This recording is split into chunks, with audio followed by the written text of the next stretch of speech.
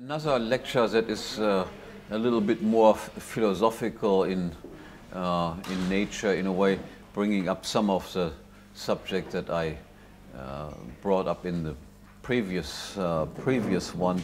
A lecture about theory and history.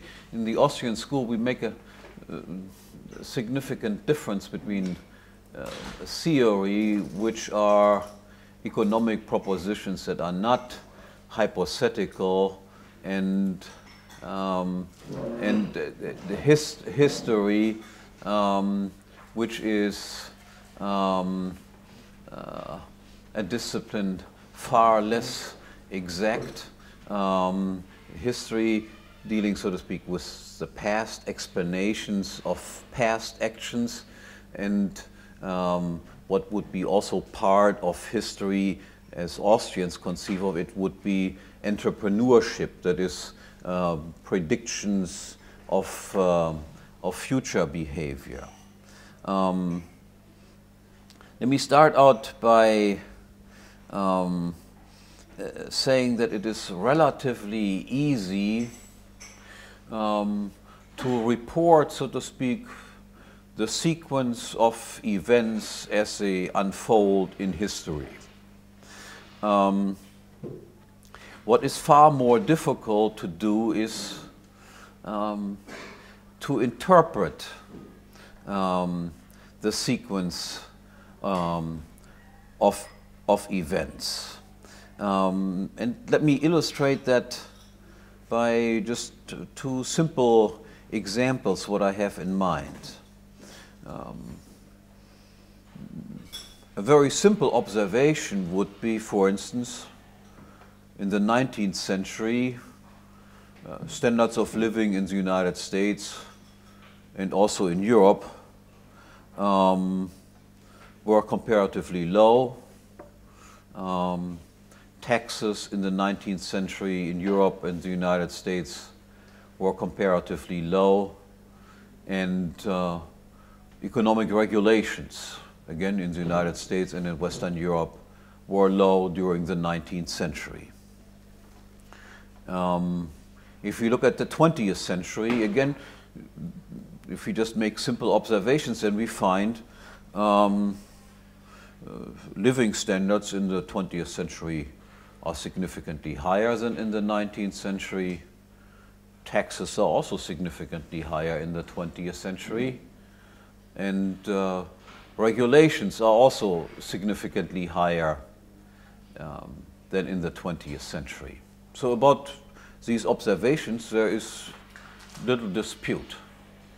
The question, however, is, are living standards in the 20th century higher than in the 19th century because of the higher taxes in the 20th century and because of the higher regulations in the 20th century?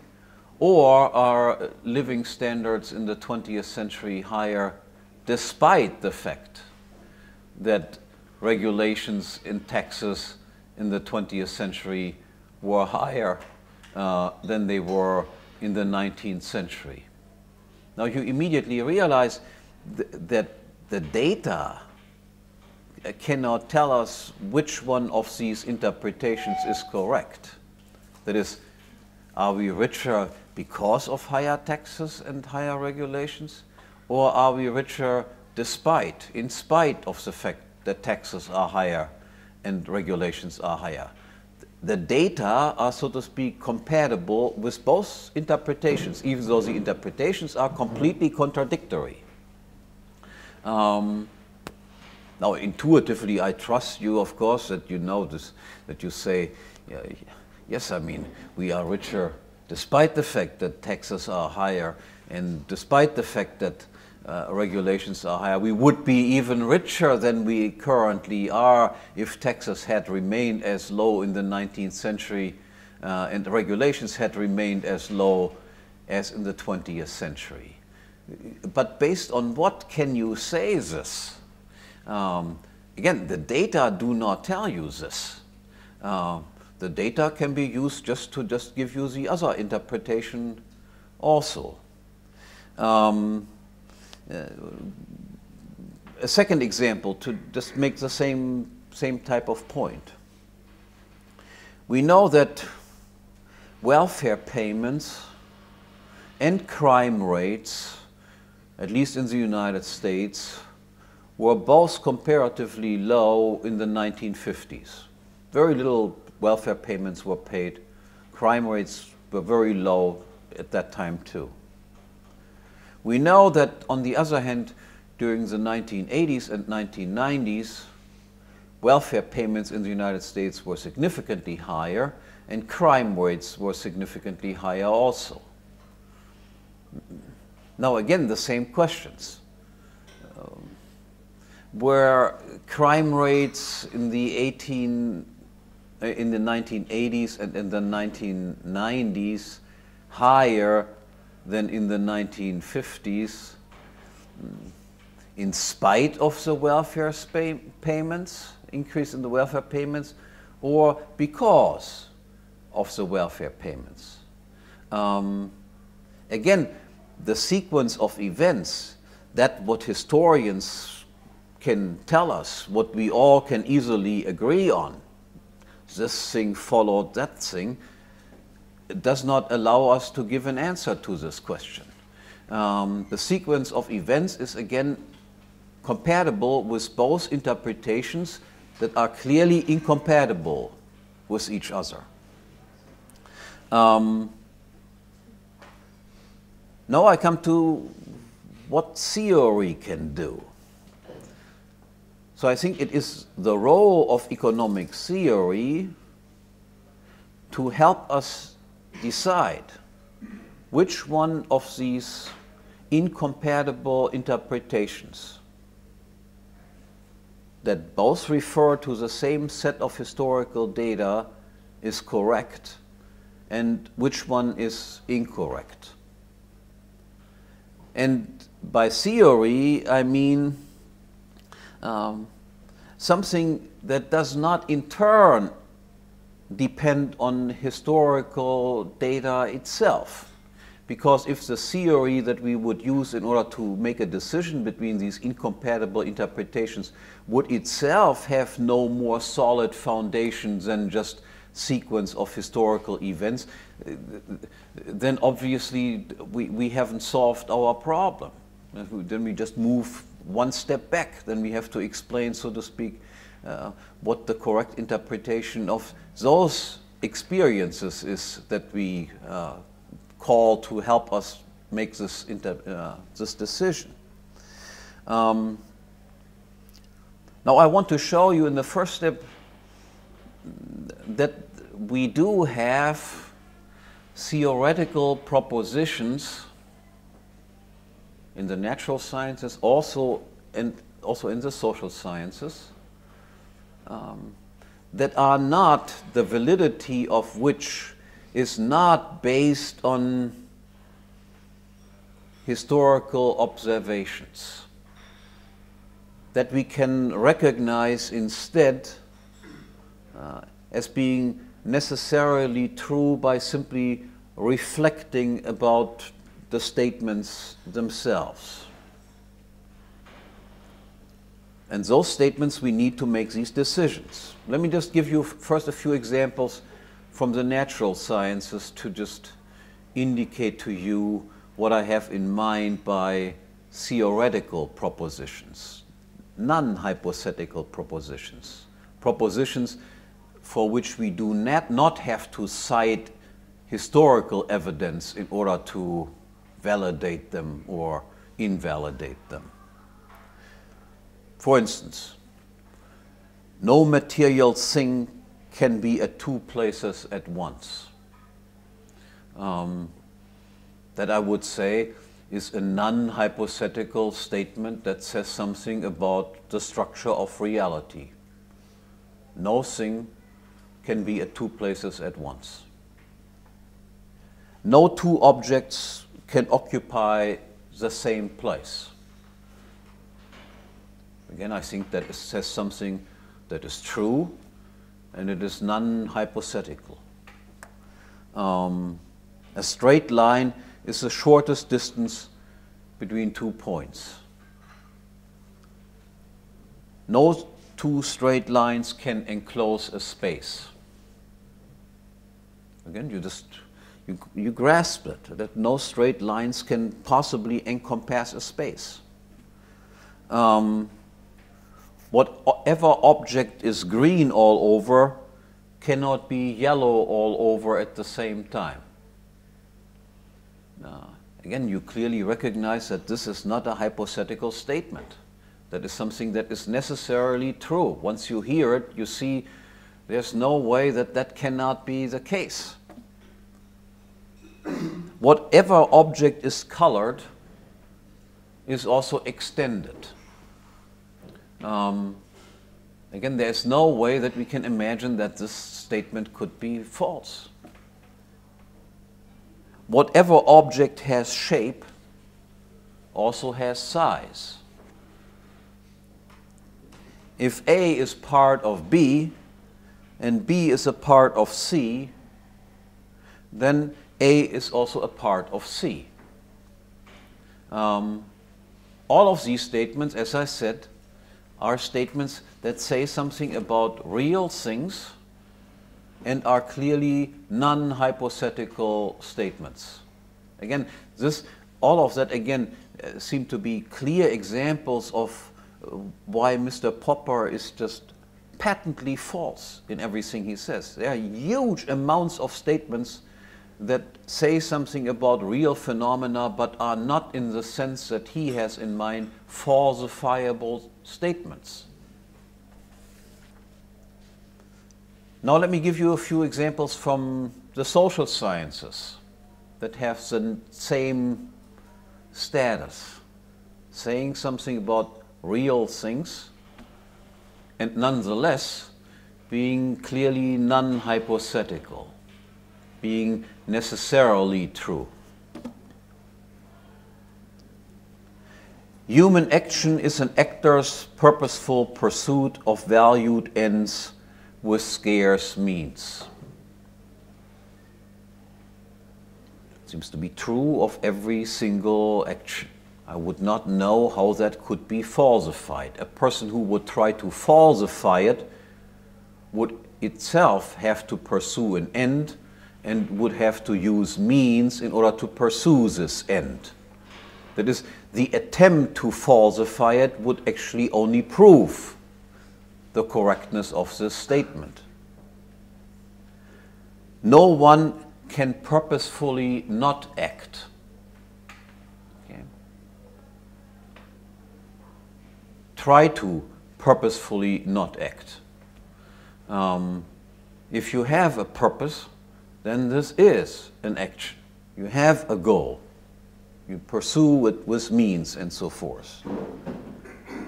Every action is aimed at improvement over what otherwise would have occurred.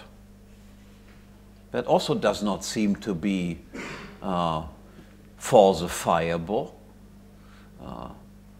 and still says something about a real phenomenon, namely human actions.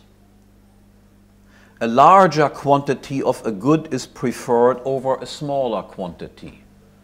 That follows simply from what a good is. If something is a good, then of course more of a good is always preferred over less of a good. Satisfaction earlier is preferred over satisfaction later. $100 in the present are more valuable to me than $100 10,000 years from now. What is consumed now cannot again be consumed later on. If the price is lowered, either the same quantity is bought or more. Prices fixed below market clearing prices lead to shortages. Without private property in production factors, there can be no prices, and without prices, cost accounting is impossible. Interpersonal conflict is possible only if things are scarce. We cannot have conflicts over things that exist in superabundance. Only if the supply of something is limited, is it possible that people can have conflicts over these things. No thing or part of a thing can be owned exclusively by more than one person at a time. Democracy, majority rule, is incompatible with private property. No form of taxation is uniform. That is to say, whenever there is a system of taxation, there must always exist people who receive the taxes and people who pay the taxes. Property and property titles are distinct entities, and an increase in property titles without a corresponding increase in property does not raise social wealth, but only leads to a redistribution of existing wealth. This is talked about when we talked about fractional reserve banking. Additional pieces of paper without an increase in genuine money can only lead to a redistribution of income. Now, the standard interpretation of these statements, according to the positivists, remember, is that all of these propositions are hypotheses. But the question is, are these hypotheses? And you have already, again, from my previous lecture and again from explaining these statements, seen that they have nothing in common with what we normally consider to be hypotheses. Now I want to read you some statements that are really hypotheses, and you see immediately the fundamental difference between these two types of propositions. So now a few standard hypotheses. Children prefer McDonald's over Burger King. That could be right, could be wrong. I don't know. That needs to be tested. Worldwide beef consumption to pork consumption is 2-to-1. That might be right, that might be wrong. That's certainly a hypothesis. Okay? That requires testing. I cannot really say if that's true or not at the outset.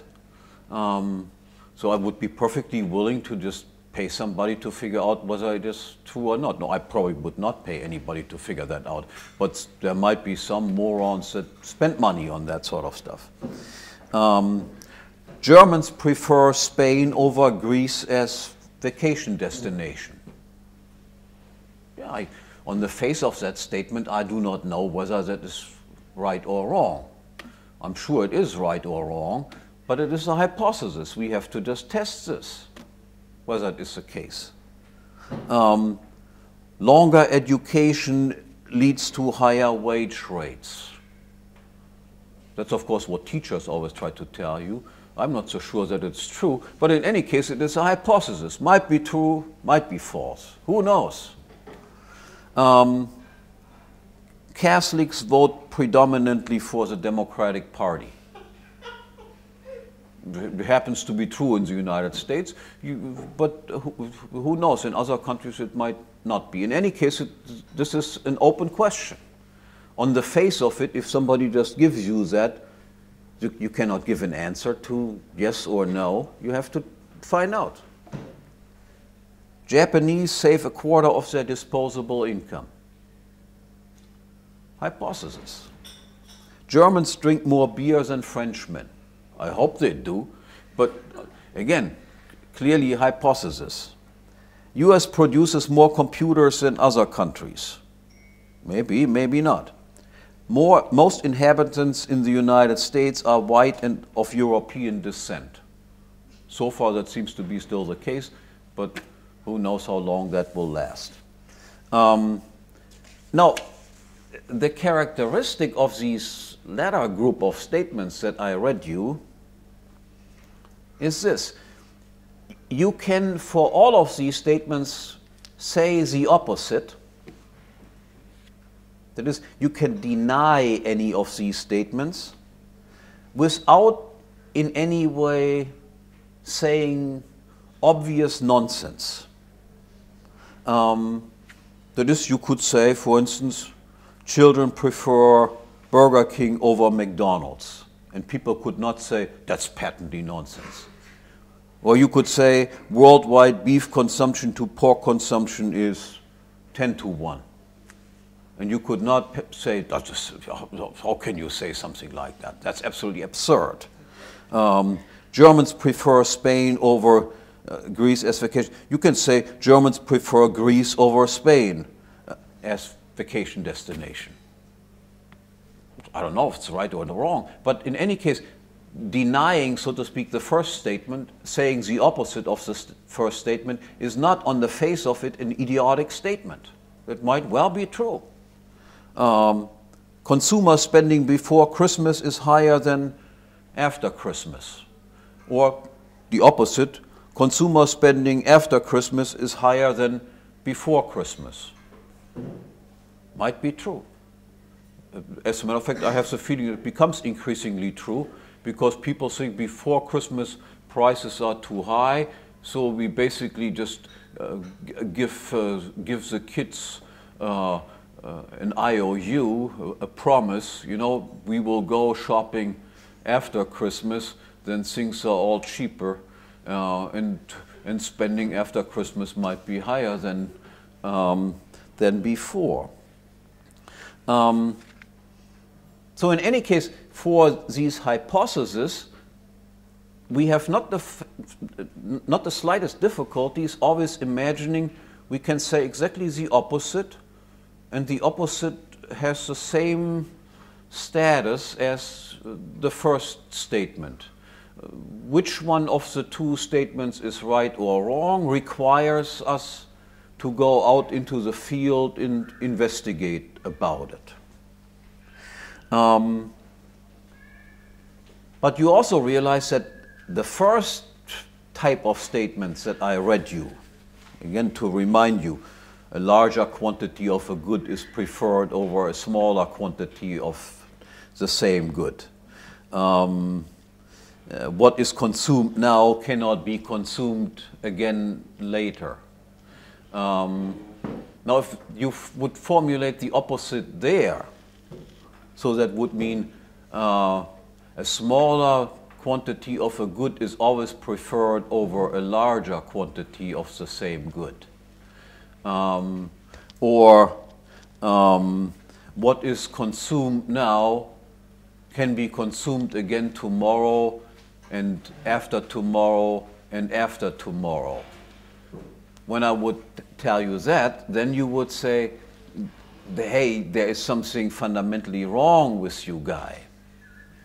So that indicates that we have here two entirely different classes of statements at hand.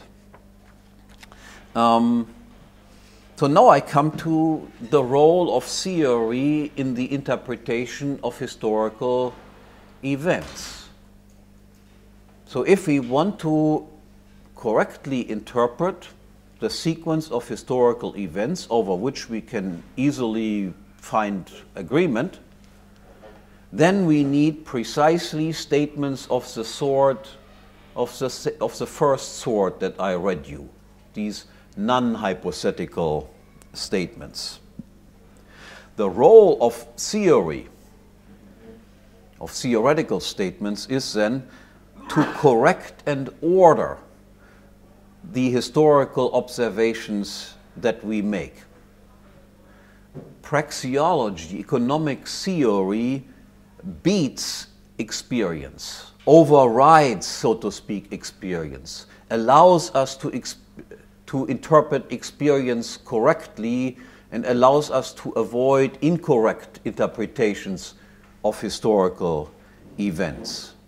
Theory informs us what cannot possibly be, and at the same time it informs us what is constructively possible even if we have not yet observed it. Theory of the type that I gave you, that is also true for arithmetic, for instance. Theory or economic propositions can only be illustrated, but they cannot be confirmed or refuted by examples.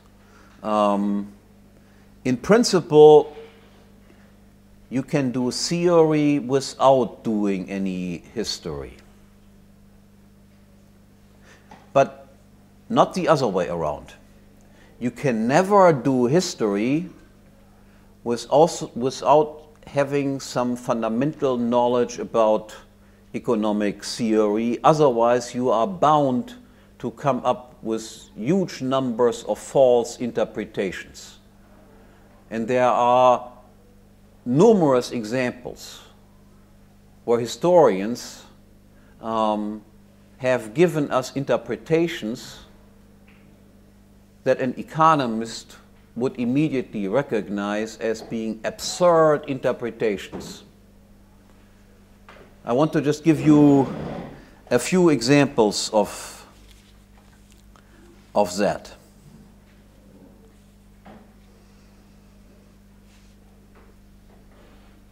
An historian, Carroll Quigley, one of the teachers of Bill Clinton, quite a good historian, wrote a famous book on the evolution of civilizations.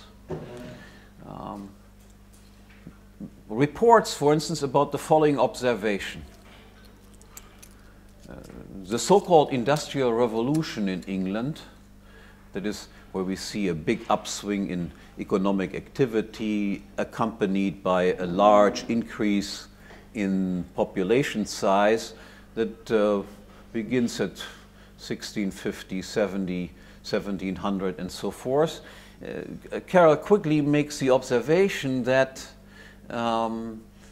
parallel to the outbreak of the Industrial Revolution, we find for the first time the establishment of large-scale fractional reserve banks.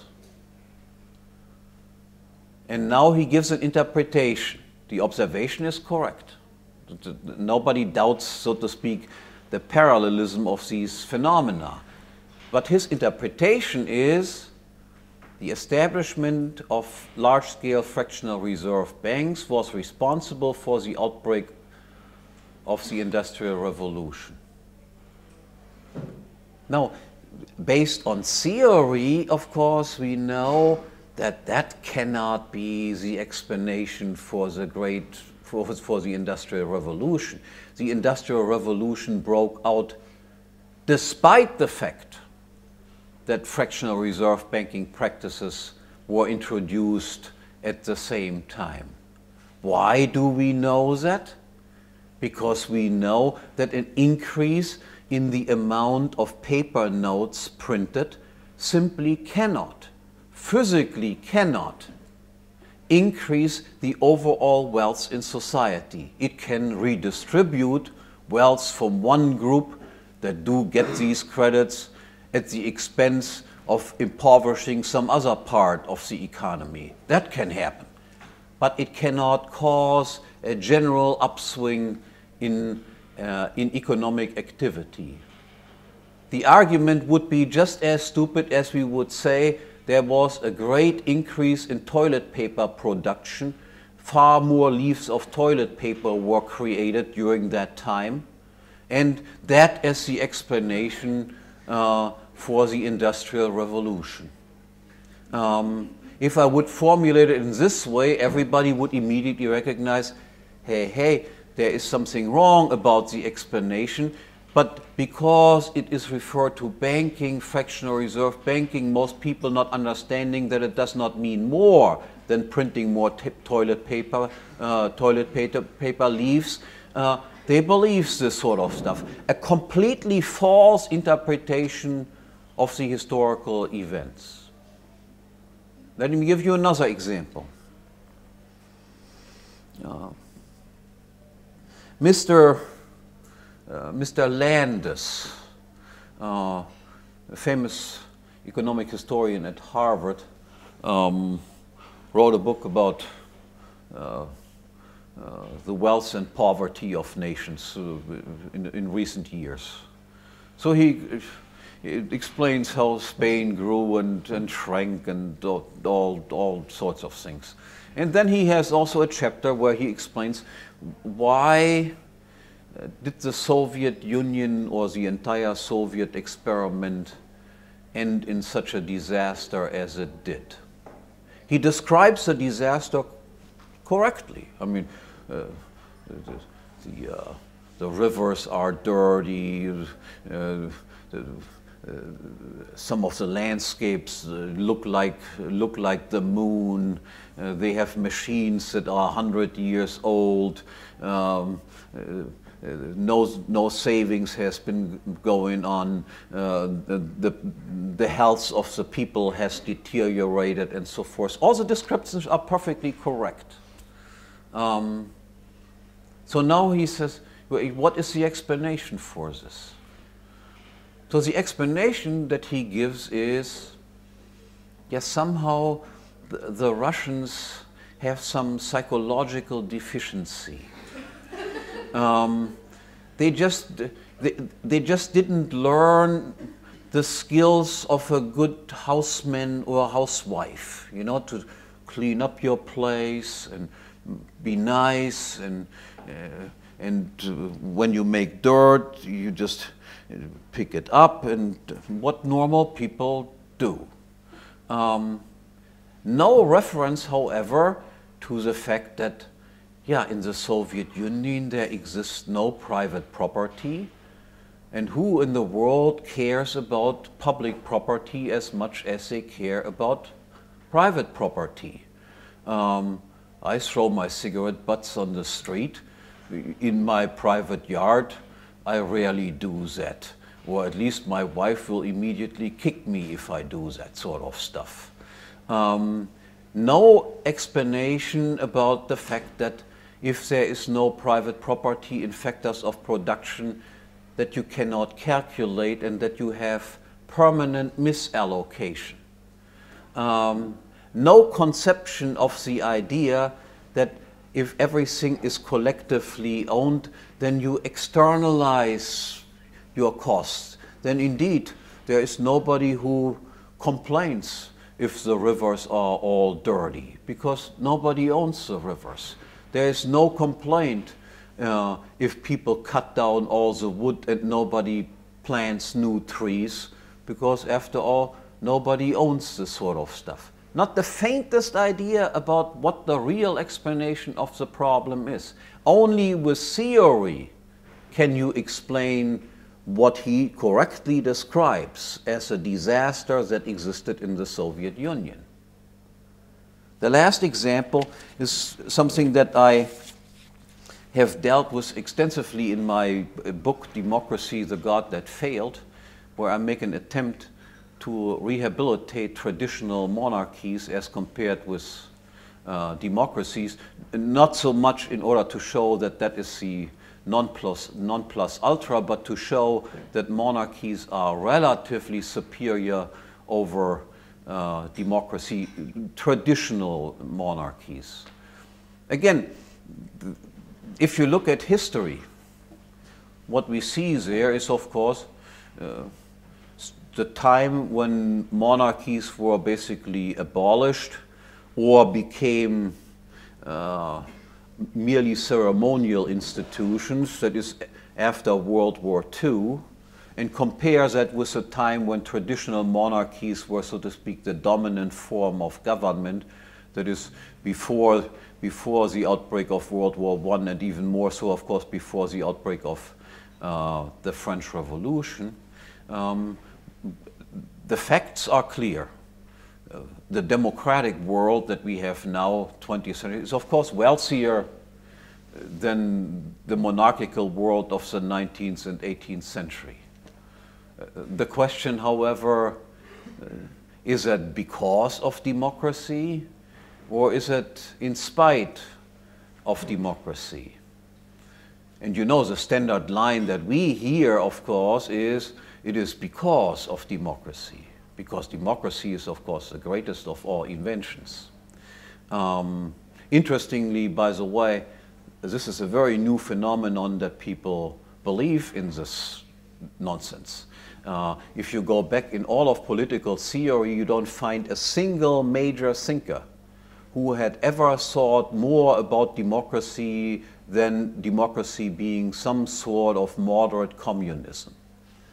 So it was always considered to be the most lousy of all political organizations. It could possibly only work in very small places.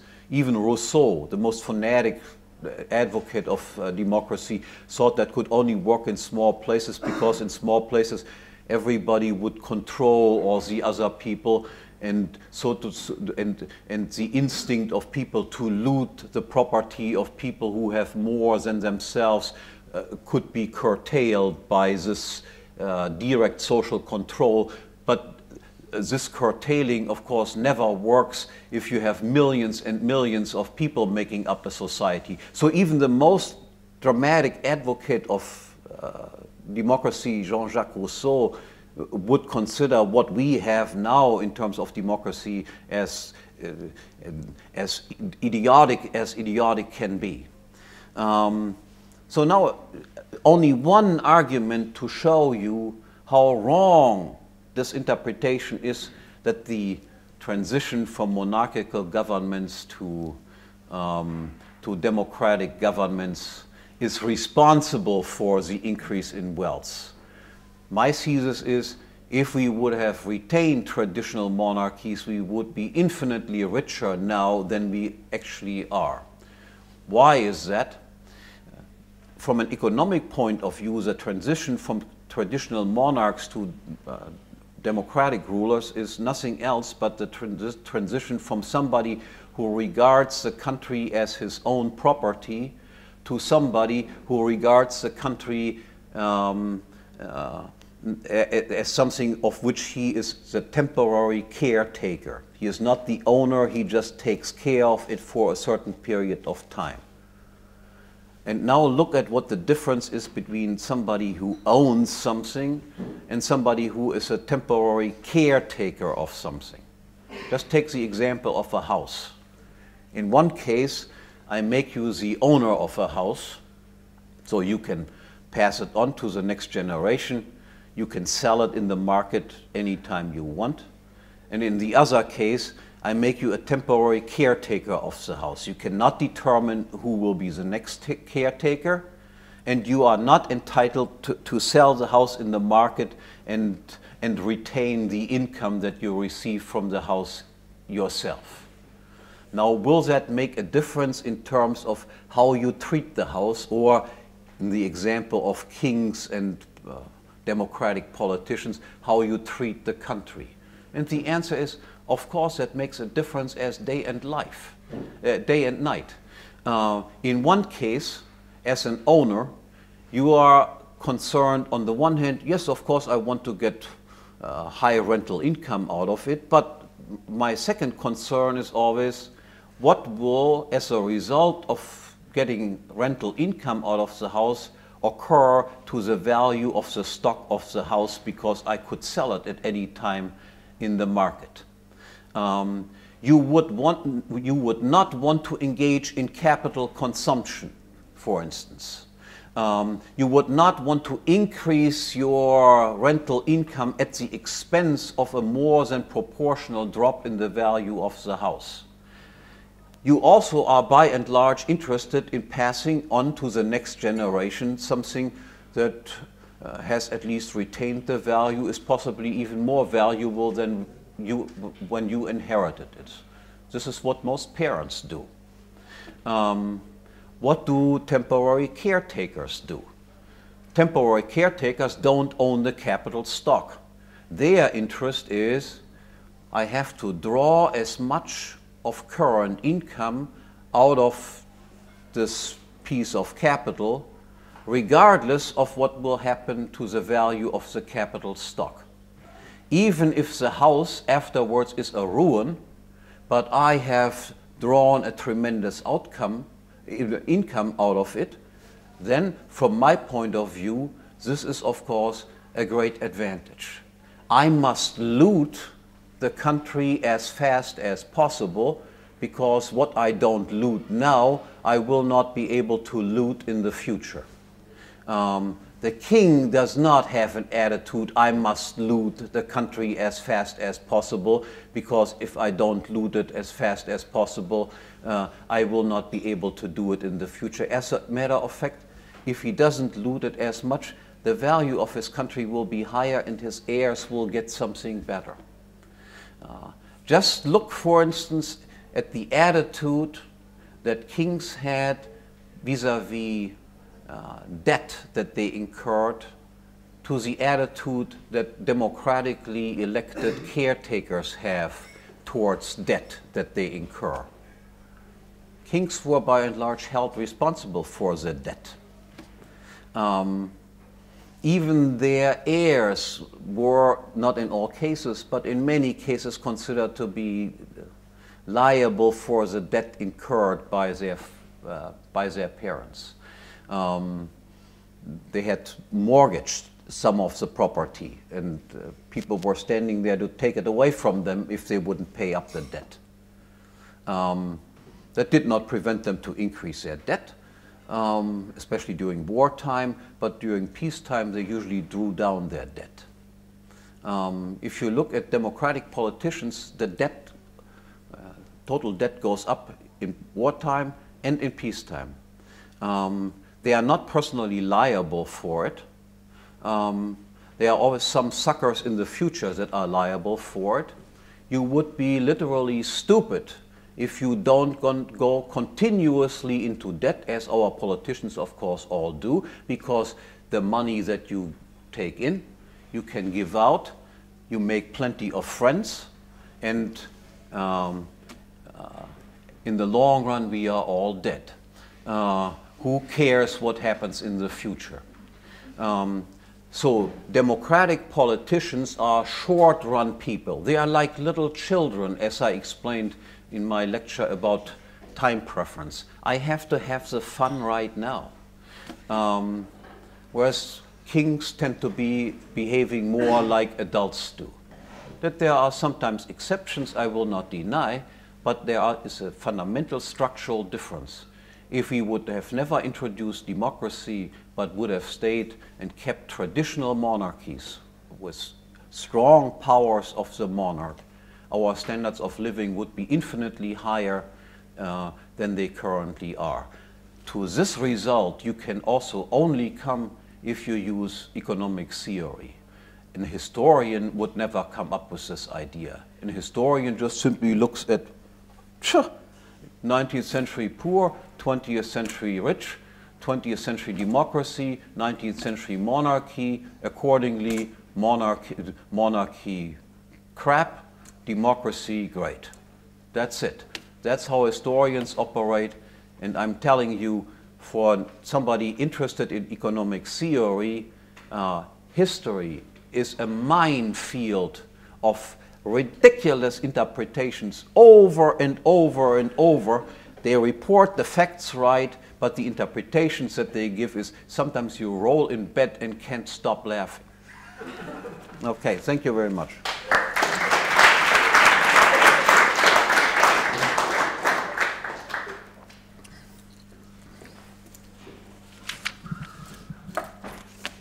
Thank you. It's about one of the propositions that you said at the beginning. I don't know if these were supposed to be propositions that we all supposed to accept as a given through. You said that in a democratic system, the right of property, as these two concepts, cannot be together. Yeah. Can you? Now, private property means that the private property owner determines what is or is not to be done with his private property.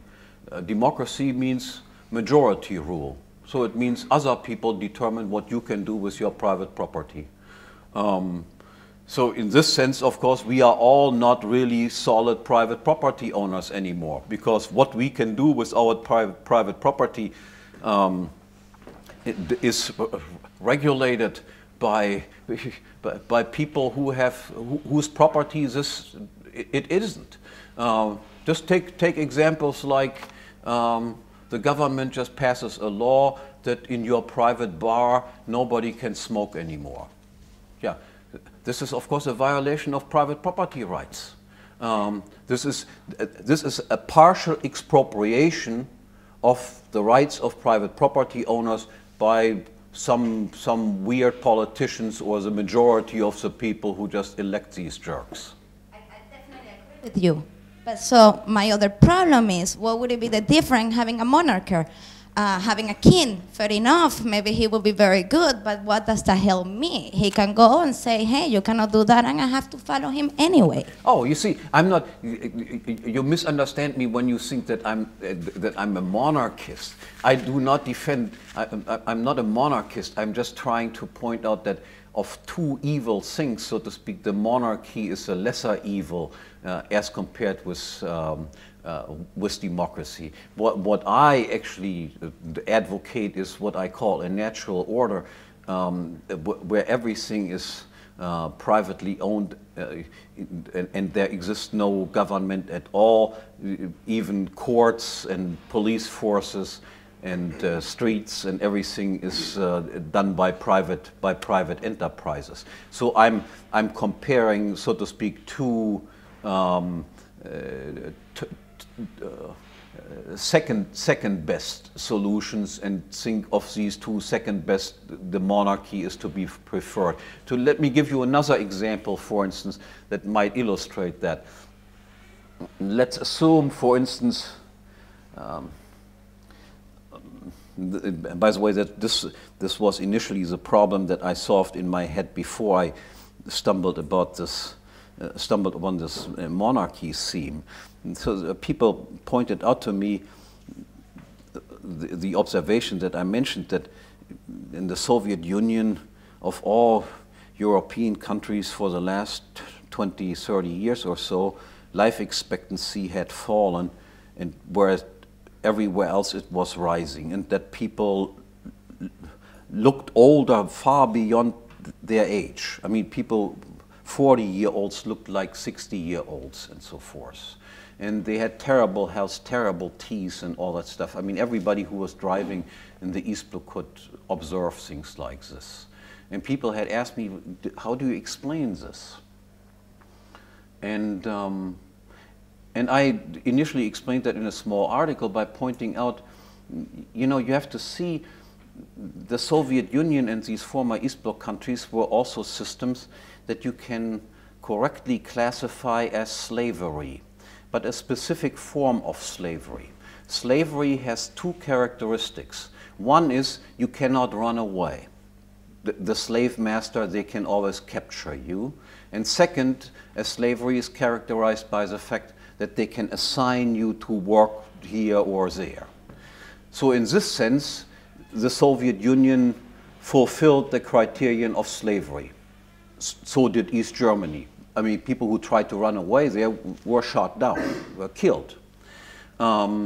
Similar to the slavery as it existed, let's say, in the United States before 1864. But there was a significant difference between the two types of slavery, the slavery in the Soviet Union and the slavery as it existed in the United States. The difference was, in the United States, that slaves were privately owned. In the Soviet Union, the slaves were public slaves. That is, Gorbachev, Lenin, Stalin, and so forth, they could not rent these people out in the market. They didn't really have to pay a price to acquire the slave and so forth. They could just assign them to whatever tasks they wanted. They could make usufruct, or they had usufruct in these slaves, but not ownership in them. Now, does that make a difference? And I think, yeah, it does make a tremendous difference. If you spend money on your slave, you will not engage in capital consumption. It is very unlikely that you then, for weird reasons, will kill your slave, just as you will not kill your cow or horse for whom you have spent some money. You are actually interested that they have a long life expectancy. Because then they work longer for you. You are interested they have offspring, because that gives you small little slaves. If you look, on the other hand, what they did in the Soviet Union with publicly owned slaves, there in peacetime, millions of people were butchered, killed. No private slave owner would ever have engaged in this massive amount of capital destruction. So if the choice would be, you must be a slave, you cannot be a free man, would you rather want to be a privately owned slave a la the American system, or would you want to be a publicly owned slave a la the Soviet Union? I tell you, I would choose to be a private slave. Because that guarantees you a far better life. It might actually give you a long life expectancy, whereas in the Soviet Union you could not even be sure that you've survived the next 10 years. Similar is the distinction between monarchy and democracy. You compare two systems with severe flaws, but one has far less than the other. So if I would have to choose to live under a traditional monarch or under a traditional democracy, I would choose the monarch any day. And if I would have to choose to be a slave, I would want to be owned by some American private slave owner rather than by Mr. Gorbachev or Stalin or some of these guys. Okay.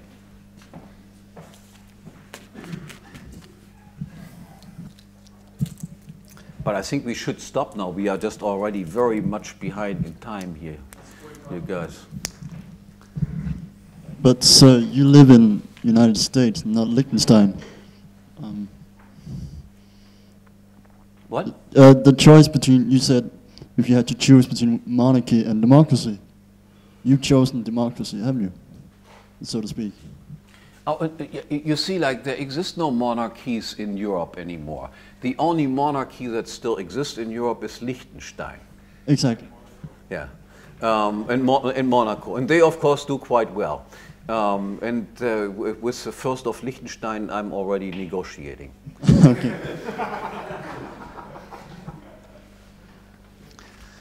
Okay, thanks again.